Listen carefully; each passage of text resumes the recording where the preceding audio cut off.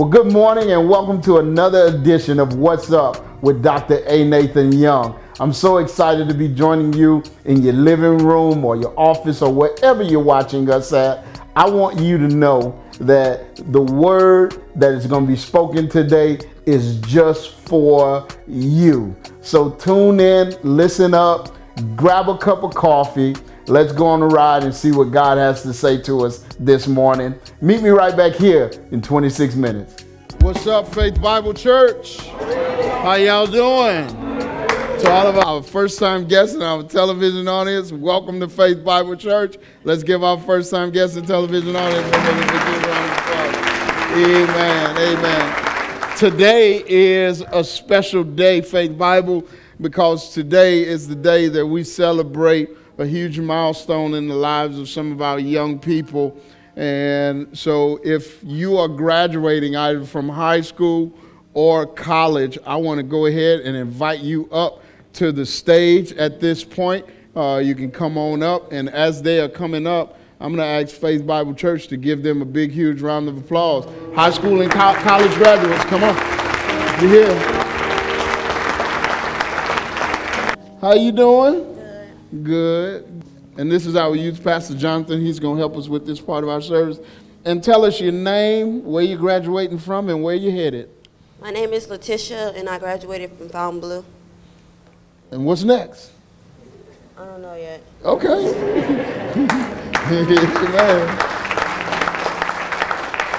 My name is Jacob. I'm graduating from North Shore Tech, and I'm trying to work for Clico after I graduate. Amen. Give him a hand. Give him a hand. Amen. We have some gifts for you guys. The gifts. And I'm going to ask the Pastor Jonathan just pray for them. And just extend your hands this way toward our graduates. Amen. Father God, we give you thanks for your great faithfulness. We give you thanks for the blessings of opportunities you give us, but also the people that help guide us. We give you thanks I give you thanks personally for the capabilities of these young people here.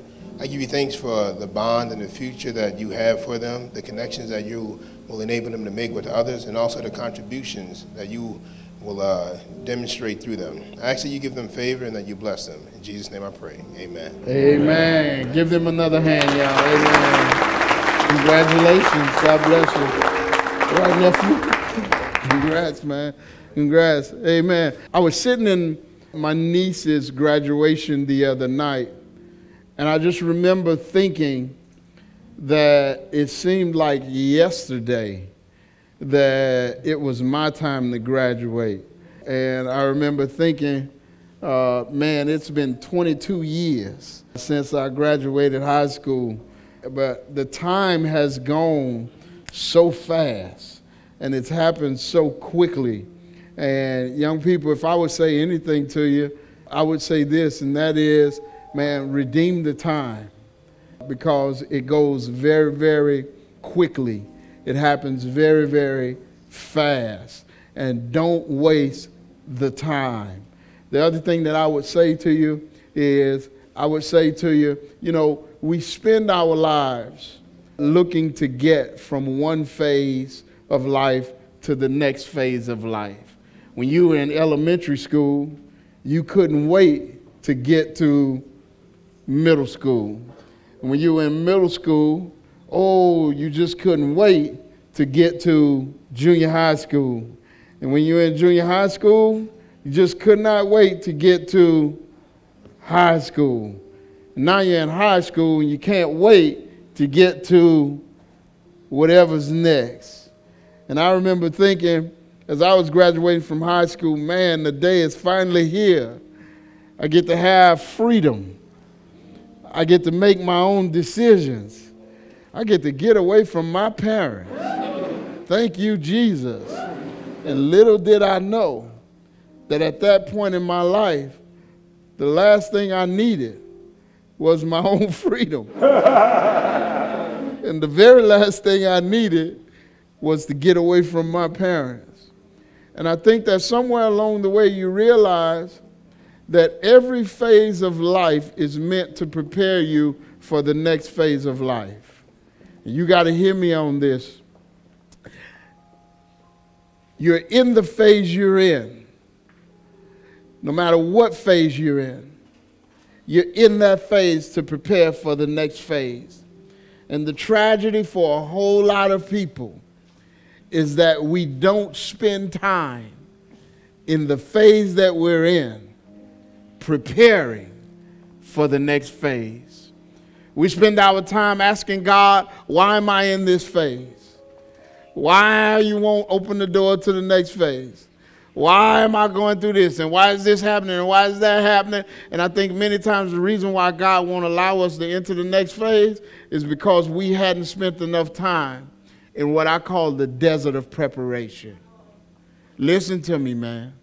Take the time to prepare for the next phase. Let's pray. Father, we love you. Thank you for who you are. Thank you for your word. Bless now our time in your word. It's in Christ's name that we pray. Amen. I just want to talk to the young people today. Y'all mind if I do that? Y'all mind if I do that? Go ahead. And if you're an old person or you consider yourself an old person, and the reason why I say it is because even when I'm 80, I'm going to be young. I'm going to be a young 90-year-old. Amen. I'm going to be 110 years old. I'm young. Amen. Be doing what all the young folks do, boogalooing and everything. I want to talk to the young people today, man, about how to handle whatever phase of life that you're in and how to experience God's best for your life. The Bible says in Hebrews chapter 12, verse 1, it says, therefore, since we have so great a cloud of witnesses surrounding us. The reason why he says, since we have so great a cloud of witnesses surrounding us, when you get home, go back and read your Bible, because in Hebrews chapter 11, we've coined it the Hall of Faith. And the reason why we've coined it the Hall of Faith is because in that chapter of the Bible, it lays out a whole bunch of people who demonstrated great faith in the Lord. It goes through all of the people in the Old Testament who by their faith were considered righteous and justified, and they did some great acts of faith. And the Bible goes through this whole list of what they did to demonstrate this great faith. And then what he says is, therefore, in other words, based on what I've just told you, based on the fact that we have this great cloud of witnesses surrounding us. What cloud of witnesses? Those people who are of great faith, who have gone on to be with the Lord. He says, let us also, in other words, just like they did, let us also do some things. What do you want us to do? Let us also lay aside, first of all, every encumbrance. In another version of the Bible, you've got the KJV or the NKJV. It says, let us also lay aside every weight. All right. This version says, let us also, and I like this version because it says, let us lay aside every encumbrance. What is an encumbrance? An encumbrance is anything that gets in the way, anything that stands in the way. Now, notice most of the time when we think about laying aside every weight, when we think about something getting in our way of being who God wants us to be, the first thing our mind tends to migrate toward is a sin issue. But he's not talking about a sin issue right here. And the reason why we know he's not talking about a sin issue when he says, let us also lay aside every weight, is because he goes on to make the distinction. He says, let us also lay aside every encumbrance and the sin which so easily entangles us. In other words, what he's saying is there are encumbrances that are not necessarily sin. And there are encumbrances that stop us from becoming and being who God wants us to be and experiencing God's best for our lives. And they are not necessarily the sins that we tend to think about when we think about things that get in the way of us and our relationship with God. In other words, you have some stuff in your life that are an encumbrance to you becoming and being all that God wants you to be. And what he's saying is, you got to get rid of it. What is he saying? There's some good stuff in your life, some stuff that's not necessarily bad, some stuff that in and of itself isn't bad stuff. But the reason why it's bad for you is because it's stopping you from being the person or becoming who God wants you to be. It may not be bad for everybody else, but for you, it's a bad thing. And the reason why is because it's not allowing you to be your best. And what he says you got to do with it is he says you got to lay whatever that thing is, you got to lay it to the what? Notice he tells us to lay it to the side.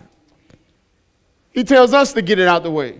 A lot of times when stuff is getting in our way, we blame everybody but us. This is in my way.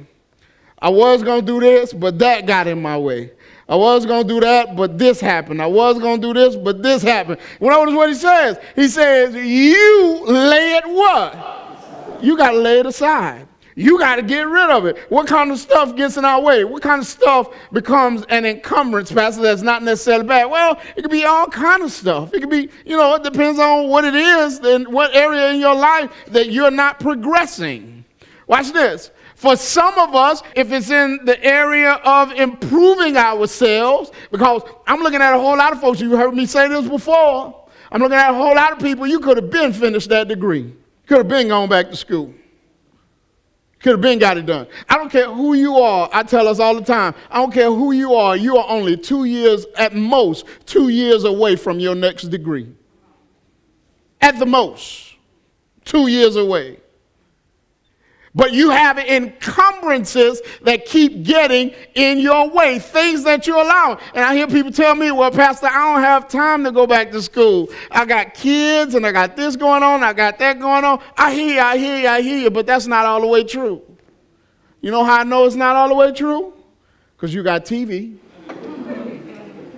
You got internet.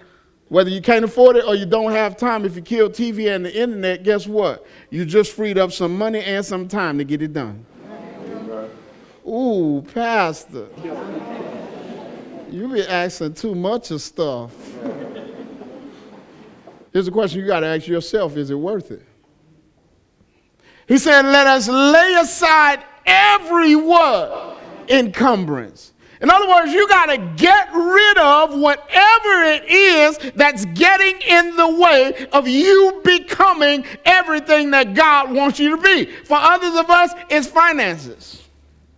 You got this one financial issue that's been hanging over your head, and you just refuse to take care of it. You just refuse to deal with it. And if you just go ahead and lay it aside, just go ahead and get rid of it. Just go ahead and deal with it. Just go ahead and do what you need to do to get done with it. Then your life will be a whole lot better off. For others of us, it's a relationship. You're in a relationship right now that you know is not God's best for you. And no, if you're married, I am not talking to you. Hello, somebody. Amen. Your pastor is not giving you permission to divorce. Matter of fact, repeat after me. My pastor is not telling me to leave my spouse. Thank you for the disclaimer, now that we got that out the way. You know what happens? We get comfortable. Sometimes that's a hindrance, an encumbrance. Some of us, the encumbrance is comfort. We get comfortable where we are, whether it's our best or God's best for us or not, we get settled in. I mean, we know we could be doing a whole lot better. We know that life could be a whole lot better. We know that things could be a whole lot better. But hey, I'm comfortable. I'm settled in. I've learned to live with where I am in life. And for you, comfort zone living is an encumbrance, to the point where it's stopping you from becoming all that God has for your life. Now watch this. The idea here is sacrifice. Sacrifice. Sacrifice is me giving up what's good in order to attain God's best for my life. And for so many of us, we don't want to give up what's good. Why? Because it's good. So good, Pastor. In order to attain God's best for our life. Raise your hand in here if you've gone through Financial Peace University. Wow, look at those hands. Keep your hands up, keep your hands up. Going through Financial Peace University. All right, put them down, put them down, put them down. Raise your hand in here if you thought it was easy. Not one? It was tough, right? Now watch this. Raise your hand in here if it was worth it. Same hands going right back up. Listen, listen, listen. If you live your life avoiding sacrifice, if you live your life avoiding the tough stuff, if you live your life every day looking for what's comfortable for your life will always be limited to where you are now. You have to make up in your mind that sacrifice is just a part of what I have to do in order for me to live the life that God wants me to live. Sacrifice is just what I have to do in order for me to really prosper like God wants me to prosper. And by the way, when I say prosper, I'm talking about way more than money. Amen. Because every time we hear prosper, we hear what?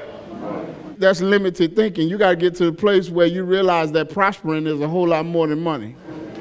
Because I know a whole lot of people who got money and they miserable. And then I know a whole lot of people who don't have much money, but because they do it like God say do it, they got so much peace and joy and satisfaction, and they're prospering, they just don't have the ducats. How much does your peace cost? How much does your joy cost? And too many times we hear the word prosper. Look, God got a whole lot more for you than a fat bank account. Because a fat bank account and you can't sleep at night, to me, you can keep the bank account. I like sleep. I like peace. I like joy. I like unity in my family. Amen. That's prospering to me. And if the money costs me all of those things, you can keep the money. Amen. I like Joyce and not on alimony. When I say prosper, I'm talking about a whole lot more than that. And for some of us, the reason why we don't prosper is because we refuse to sacrifice. We refuse to give up what's good to us. Pastor is so good to me and be calling me, man. You got to get to a place where it's not worth it, where you're willing to sacrifice your good for God's best. Listen, listen, listen. Don't sacrifice what's best for what's good. Don't sacrifice what's best for what's what? Good. Listen, get in the habit, especially young people. Listen, you got to get in the habit right now of choosing what's best over what's easy. Most of the times, what's best for you is not going to be what's easy for you. Come on, somebody. Also, lest our every encumbrance and the sin, and the sin, and the sin, and the what? Sin. And the what? Sin. And the what? Sin. You got to get rid of the sin too, y'all. Amen. Because a lot of times we hold on to sin and want God to bless us in spite of it. And the thing that God's waiting for us to lay aside is the sin. We got all the other ducks lined up in the row, but we holding on to, oh, don't get quiet on me now. Holding on to the sin. God said you got to get rid of that too. Watch what he says, and let us run with endurance the race that is set what? Before us, too. Fixing our what? Eyes. Fixing our what? Eyes. That's focus. That's focus. You know what happens a lot of times to us? We lose focus. I'm looking at some folks, and your life is made up of story after story where you would say, I was going to do this, but this happened. I was going to do that, but that happened. I was headed down this path, but then this happened. I never forget when CJ was a little boy, I was teaching him how to cut grass. And he was out there like anybody who first started cutting grass, and he was just random with it. Just cutting all over the place. And he'll be out there for 2 or 3 hours sometime and still miss. How you out there for that long and still miss grass? And I got aggravated with him, and I'm instead trying to teach him. And finally I said, look, dude, this is what you do. I said, just follow the line of the last patch of grass you cut. I said, you go in a straight line, and you follow the line between the grass that's not cut and the grass that is cut. I say, I don't care what you do. I just want you to go straight and stay on that what? Line. Stay on that line. Sure enough, I came home one day after trying to teach him for about 4 or 5 months. I came home one day. He was about 10 years old. And I mean, the grass was cut and it was good, looking good and pretty, the whole 9 yards. And I said, who cut the grass? I thought Joyce had hired somebody or something like that. I said, who cut the grass? He just said, I did that. I said, what'd you do? I just did what you told me. I just stayed on the line. He said, I just kept my eye on the what? Line. On the line. You know what happens to us in life a lot of times? We stop paying attention to the line. We get focused on what's going on in that yard. We get focused on what's going on in that yard. We start paying attention to how much we got to do. We start paying attention to how much grass it is. Start paying attention to how big the task is. And God says what you got to learn to do is you got to learn to just keep your eye on the line that's in front of you. And just keep going straight. And don't worry about how big the yard is. Don't worry about what's going on in their yard. Don't worry about what's going on in their yard. Don't worry about none of that. Don't worry about what time it is. Just keep your eye on the line, on the assignment that I've given you right now. And if you would learn to just keep your eye on that line and keep walking, keep going, no matter what, then you'll find that you'll accomplish a whole lot more. But so many times what happens is we start focusing on all kinds of stuff. Satan sends us just the right distraction. And all of a sudden where we were focused before, our mind is over there. Our mind is over there. A whole lot of us, we got off of our task because we worried about what's going on in somebody else's yard. Somebody else's business got you off of your business. You're no longer pursuing God's path for your life because somebody else got messed up. What's that got to do with you? Let me answer. Nothing. Keep your eye on what God told you to do. Well, stay in your lane, man. Stay in your lane. Do what God told you to do. Amen. You got to stay focused. Never forget, me and Joyce went through Financial Peace University. It was sacrifice. It was focus. It was all of that. I love TV. Love watching television. I don't watch all that Real Housewives stuff. Real Housewives of this county and that parish and all that. I don't really like all that stuff. I like stuff like First 48. After the First 48, I like stuff, investigative shows, whodunit kind of shows. And one time, like Joyce looked at me and she said, why are you watching all these murder mystery shows? She said, I'm watching you. I like that kind of stuff. I like mafia movies. I said it. I like mafia movies. Y'all watch worse. Amen. Amen. I like that kind of stuff, and I love it. Well, we came to a point when we was doing Financial Peace University where two things that television was taking away from what we were trying to get done, and that is time that we could be giving toward improving our finances, and number two, money that we could be giving to the budget. And we made the decision to cut cable off. Talk about tough for me. That was tough. And there were times when I tried to talk Joyce and Lynn to, man, come on, let's just get it back. The Saints about to start. She had to keep me focused. This is what we're trying to do, baby. Go by your daddy and your mama. Watch the Saints game. Come on. Whatever you got to do, let's stay what? Let's stay focused. Can I tell you that I'm so glad we stayed focused? Because our lives are so much better off now. And I'm going to tell you something else.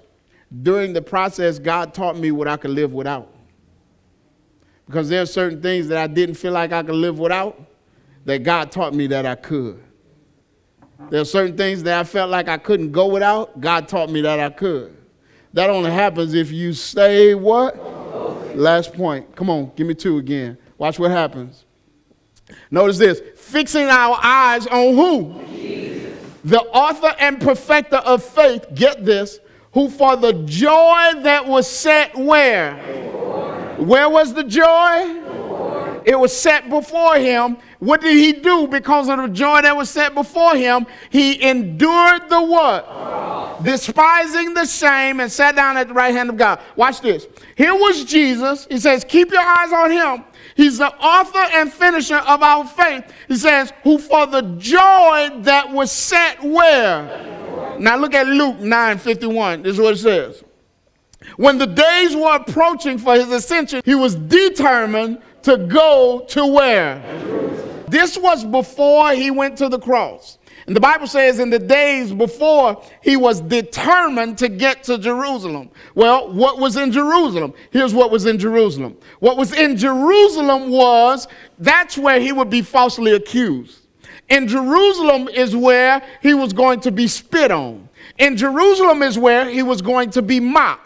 In Jerusalem is where he was going to have a crown of thorns placed on his head, where a cat of 9 tails would lash him in the back. In Jerusalem is where they would give him a cross after they tortured him to carry. In Jerusalem is where all of the bad things were going to happen to him, and yet the Bible says he was determined to get there.